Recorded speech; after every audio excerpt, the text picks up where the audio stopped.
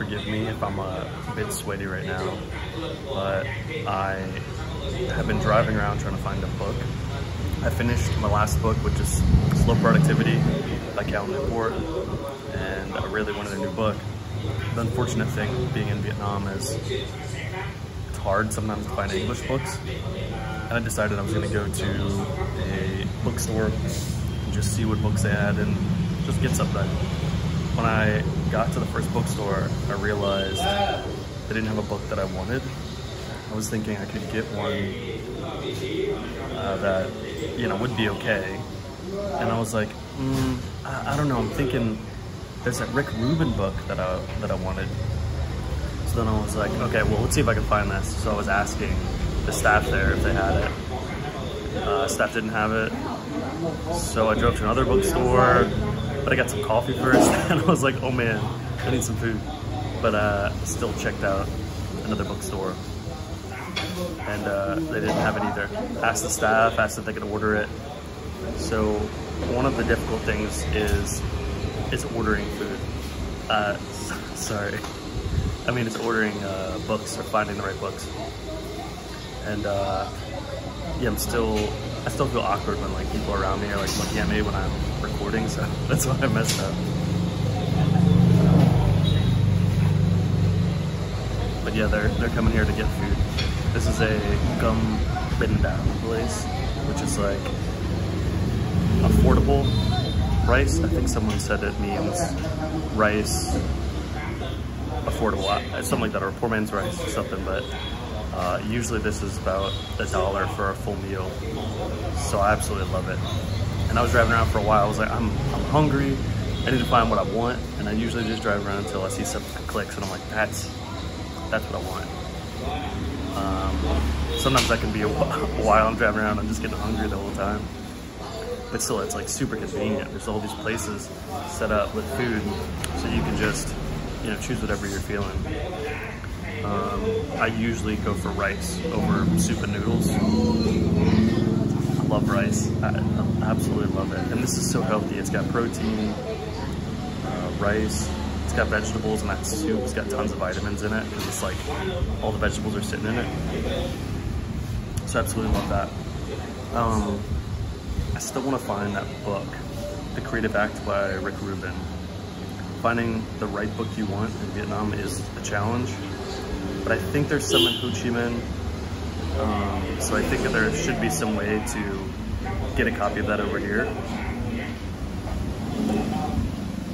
Yeah, I think I find comfort in reading a book that offers some feeling of progress.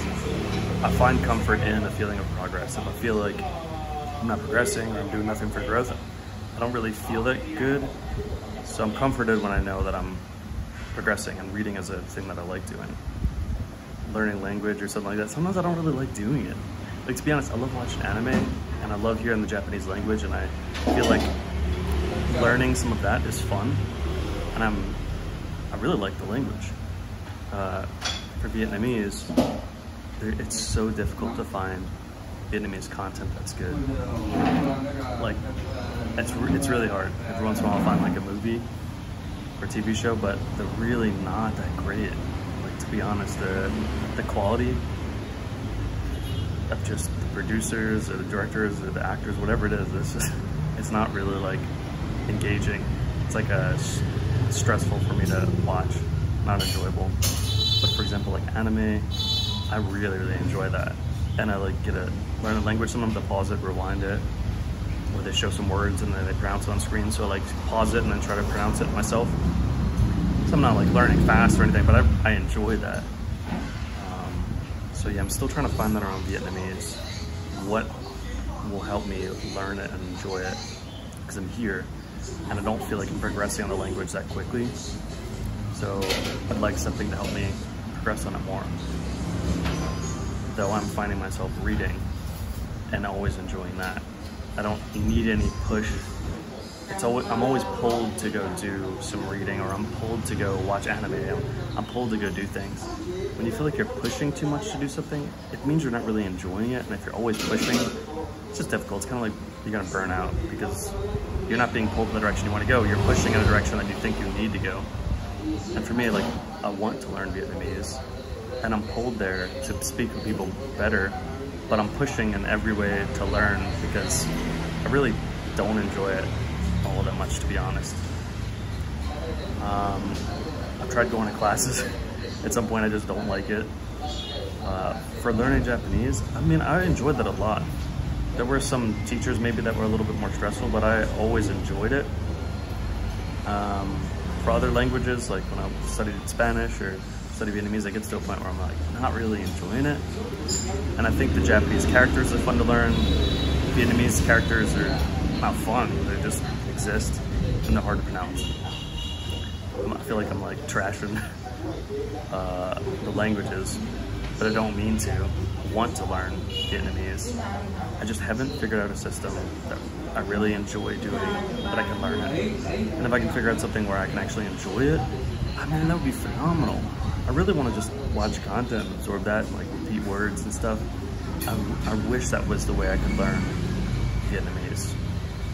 So if you know any like incredible content, or even like child's cartoons that are really fun, right? I don't want to watch like cruddy child's cartoons, but if there's like fun child's cartoons in Vietnamese, I would love to watch that. Basically, I'm like child level, so you know, I'm fine watching that kind of stuff for a couple years. But yeah, I want to feel like I'm progressing on the YouTube stuff. Feel like it a little bit as well. Like there's some points of tension when I'm trying to do it. Like, should I be filming in public? Which always feels weird. Whenever like, people walk by and they just stare at me. Also because they're hearing English.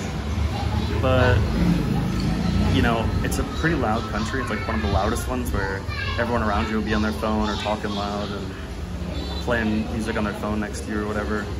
So I figure I can do it. I just don't know if you'll actually be able to hear the sound. Like, hear me speaking. So yeah, go back and forth with those thoughts. But I came to this place which had nobody in it when I arrived. So like, you know what? Maybe I could try filming something here. But I'm unsure of what stuff to film. My friends and family say it would be really interesting if I like recorded a bunch of stuff here and like my life, which, you know, I could do. I just don't want to hold my phone around, like, you know, walk with it all the time. And you know, sometimes I'm like, oh man, it'd be so cool to drive and record. But sometimes it's really chaotic in some areas. I don't want to be driving with one hand and recording. But like, Vietnamese people do drive with one hand. Like they'll hold like a bird cage in one, and they'll drive with one hand. The whole, you know, until they drop off this bird somewhere. So I could do it, but sometimes it's chaos.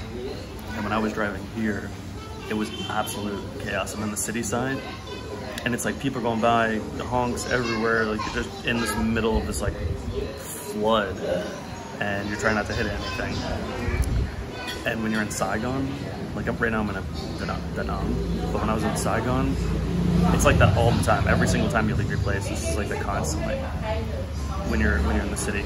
And then here, when I'm in the city, I feel it every once in a while, like some condensed streets. But over on the beach side, I almost never feel it. So I absolutely love it. I really don't like traffic. I mean, who likes traffic, right? When you live in a big city, you just like, and you drive, you just live in traffic. Gosh. People are always so angry and bitter. Like, it makes your day worse when you have to sit in traffic. I've known very few people that like are just purely happy and don't care about the traffic. For me, I care way too much. I guess I take it way too seriously. So I love it with no traffic.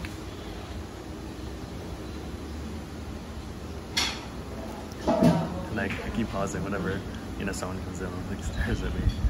But yeah, I just wanted to give an update. I am going to search for a way to get that book ordered here, find a way to bring it here, and I'm going to try recording some more stuff like this. Right now I'm gonna go to another coffee shop, and I'm just gonna edit for this video and what I've record it today and get that posted. So you tell me what you think. If you like this video, I can do more stuff like this. I'm also thinking about, I got a whiteboard. There's some thoughts around personal growth that I love thinking about, and I could spend time doing that. I think it needs more preparation work than this, just pulling out my phone and talking to you. So yeah, let me know what you find interesting or what you want me to chat more about or record, and then I'll go do it. Like, why not? Anyway, thank you for watching this video. Thanks for hanging out for a little bit, and I'll see you next time. Bye. They got some good books, like Digital Minimalism by Cal Newport, really good. Deep Work. So this place has good books, good choices.